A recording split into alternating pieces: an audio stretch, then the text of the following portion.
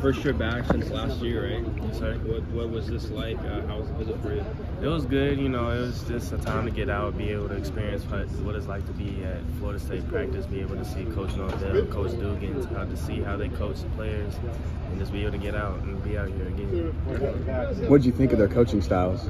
I mean, it's interesting. They're definitely a loud group. I really love the environment and what they have to bring to the table. And I know I'll be able to get developed while coming. Did you see anything? Were you watching like the receiver group specifically, that sort of thing? Did you see anything that like stood out about that? Maybe how you fit, that sort of thing. Definitely how I fit is me as a receiver being able to play inside and outside. I see a lot how going through the plays, how there's receivers that can go inside and outside. That's how I mainly see myself, and that's what really surprised me the most. How some of these receivers are pretty big, but they can also go in the slot. Definitely. Have you locked in an official visit with them? Yes, sir. Do you know when? June 21st to 23rd. Gotcha. What others have you locked in? I've locked in Ohio State May 31st to, I'm going to say, June 1st, 2nd, and then I think USC June 6th to 7th, and then Texas June 14th to 16th.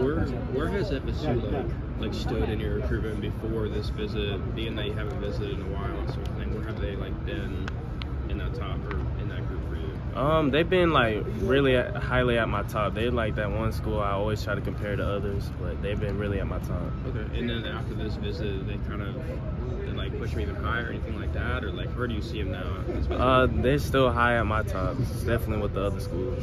What other schools would be up there with FSU? Ohio State, USC, and Texas. Okay, nice. Is there anything that like sets FSU apart in a way, or anything like when you're looking at those schools, what is kind of maybe unique, if there's anything about FSU? I mean, every school has something different to offer to the table. Obviously, FSU has to offer that they're more of a family-based team compared to the other schools. Can you talk about your relationship with, who do you talk to most here? Coach Dugan. What's your relationship like with him? It's pretty close. We always talk almost every other week, just getting to know checking in how each other's families are doing and all that, just see what we're up to.